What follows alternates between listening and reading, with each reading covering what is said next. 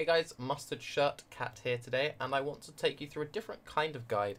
I've spent a bit of time recently on hideout decorating, so I want to walk you through the hideout I've come up with. People on the stream seem to like it a lot, and I think I might make one of these every league.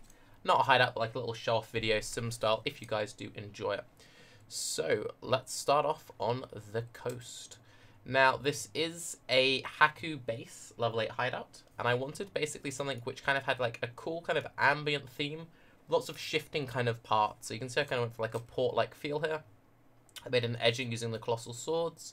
And we've got a little fisher bro hanging down, catching some fish and stuff for the peeps. We've got a few cats, which can apparently swim, but chilling out near the fishes. Crane slabs seems good. We have Varici and Zana as like the two kind of like weaponsmiths, so to speak. Looking after all the stocks seems good. Varici looking a little bit more shabby, and Zana looking a little more regal. Now you can see we have a path coming up to the right from the broken paving. But first I wanted to show you my beach front, then we'll go up to the top. That's a bit of a reveal. But you can see you've got Haku. Haku is looking after his little scrap pile because that's what he does apparently. And we've got little Battle Master Vega with this nice little tent before we go up the path. All mysteries. So we have this fence and you go, okay, well there's the shipwreck here and there's a few logs and stuff. What's so fancy? Well, I couldn't help but put a nice little recluse shack in there, like make Bob proud. A nice little cabin for my boy Elrion. I can see he's got a little like stack pile of books and shelves and stuff in there, and he just sort of sticks himself reading his books, looking out at the sea, pondering the existential questions of life. The little ginger capra. So let's follow back this pathway. So, ooh, what's this? A change of scenery. See this like more greenery coming in now, a few trees. We come up. Ooh. Ah. We have kind of another little oversea thing here, and I did want to put in a little tombstone for cat, rip in pieces. A few little green things going around. Kind of a nice kind of vibe. We've got Katarina, Master of the Dead, sort of lording over the whole thing. Here you have the waypoint. Obviously this is where we come into the hideout. We've got a nice little walk through.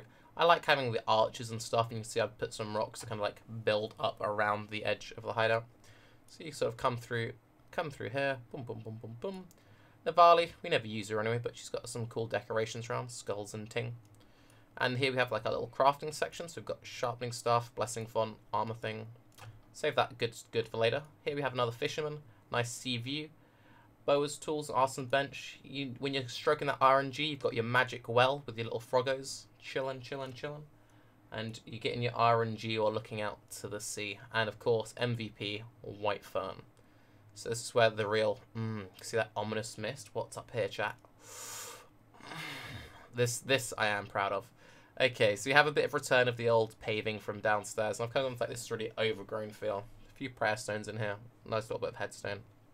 Gentle mist, tree overgrown map device, and the carcass of some great whale. A couple more trees in the background. Come through and we have Tora with a little stash, guild stash, and some more booty. Some gold piles in here would be a nice touch amongst the bric-a-brac, but I need to get my Zana slightly higher level. And just to really make it all kind of come together. Oof. And I just like the greens and the golds and the feels good, man. So this took me probably about 3 or 4 hours mucking about. People remember that I, did a different hideout the day before. I really like this kind of thing. It's like I could get in the habit of just making like one of these every couple of weeks, just a kind of elaborate-ish hideout with a theme. Maybe take a few suggestions from chat if you guys enjoyed it. And since it annoyed me when people don't do this in Hideout of the Week, I'm also going to show you what it looks like. So if you do want to create a similar version of stuff and go, so that's what he used. So some things require a lot more layering than others.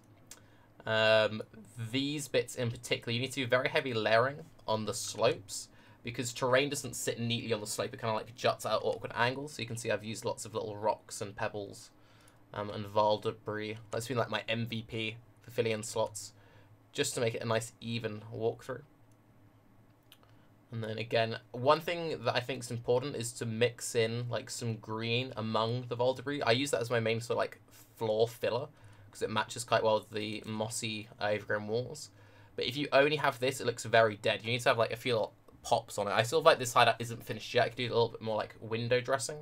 But just little like features, a few leaves and the odd rock in the path here, just makes it feel a lot more interesting. Put that back on, and again, I built this whole bit up from rocks that add more of a kind of, just more perspective, make it a bit less flat and dead. And again, I built like this little alcove in just to make it feel less open. Most hideouts, like people go really hard on trying to make it look really cool, but they keep it all way too open. And just adding like a little wall to make a small little alcove here just makes it a little bit more interesting. Come down through here, again, very heavy on this. A few bricks. This was just like a quick last minute thing just to make this white bit a little bit more interesting. I did want to keep it kind of sandy. I wanted to have like the different sort of aspects, but yeah. And this is one thing. I don't know if I like or dislike the water coming through over the paving. It's a kind of interesting effect. I put a few like heavy slabs to cover the more obvious patches. But one thing I will say for anyone out there who wants to mess around with Haku hideouts is you need to be very careful with this bottom section. I prefer like building like an edging, like a port or something. But yeah, if you want to hide the water coming through, you need to put like big barrels and stuff to block in the weird little effects. Then you come through, and again, I've just put a few like small touches here and there just to make it feel a little bit more interesting. And I shoved a few extra bits of ranking debris in here just to make it feel kind of a bit more interesting and not quite too barren on the odd little shore rocks and whatever. But yeah, so this is just what kind of came up with. Let me know if you like more of these kind of videos, and if you'd like to see more stuff like this, please do let me know. I'm Tarke. Have a good day. Bye-bye.